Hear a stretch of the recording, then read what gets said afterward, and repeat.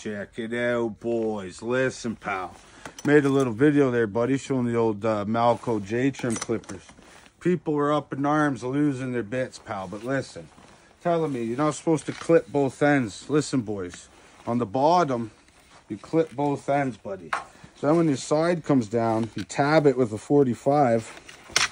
So when your side comes in, it hooks like that at the bottom of the window, lads. Kicks the water back. Then on your side, you notch the top.